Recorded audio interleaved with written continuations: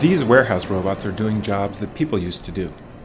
It's all about cutting costs and speeding up for internet retail.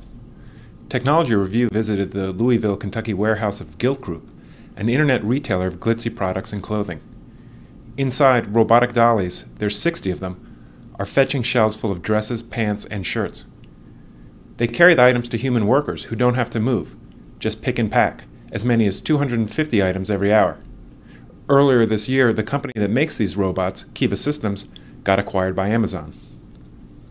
After an order comes in, a robot gets dispatched to pick up one of 1,600 different shelves.